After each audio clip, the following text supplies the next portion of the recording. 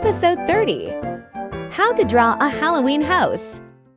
Hey everyone! Let's draw a Halloween house step by step. We hope you'll follow along with me. Let's get started. Step 1. Draw a horizontal line at the bottom for the base of the house.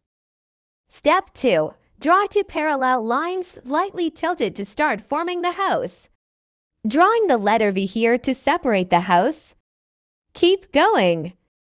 Step 3. From the right end, draw another diagonal line upwards to meet the first one, creating a second floor.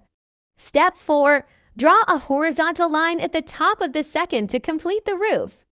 Step 5. Add another diagonal line from the right end to extend the house. Step 6. Connect the top ends of the lines with a horizontal line, forming another roof. Good job! Step 7. Draw windows and a door, small squares for windows, and an oval for the door.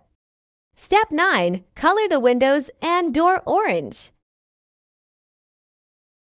and the rest of the house black.